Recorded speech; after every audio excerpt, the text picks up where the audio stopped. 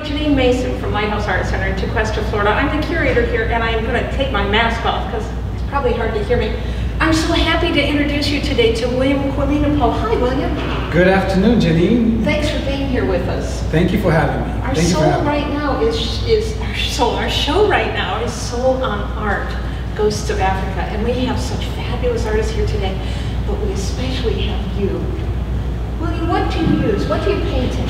I paint in gouache. Gouache is opaque watercolor. I picked it up right after I graduated from college because I used to stipple and it was taking too long, and I was trying to find a shortcut.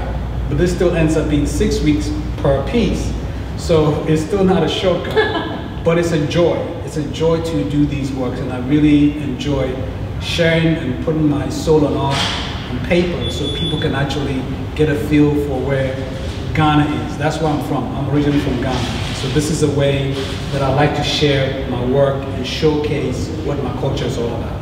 But you live in Savannah now, is that right? I live in Savannah now. I used to be in Chicago, and finally decided that it was too cold. I had to move to more places that reminded me of home, temperature-wise.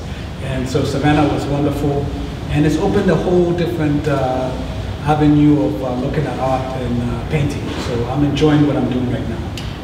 William and I have known each other for over 20 years, and I remember a story you told me once about your father coming to this country to teach. Yes. And that he wanted you to become an historian.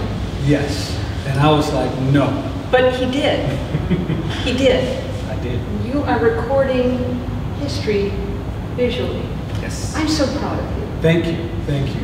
Thank you. I think it's important that, you know, with storytelling or with, you know, as people from Ghana have always been symbolic in our stories. You know, we've always used symbols. So art has turned to be like a symbol to share and exchange cultural ideas for people to see what different cultures are all about.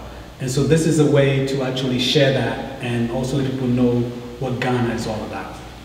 So in my experience, you don't need to speak the language. Art can cross all time, cultures. It is its own method of communicating, and you've done it so beautifully. Thank you. Thank you. You're going to be with us here at the Lighthouse Art Center from January 26th, which is today, until March 10th. Yes. Actually, your work will be here. My work will be here. Your work will be here. Yes. Okay. All right. So listen, if you see this video between those dates, you've got to come and see this show. It's beautiful. Thank you.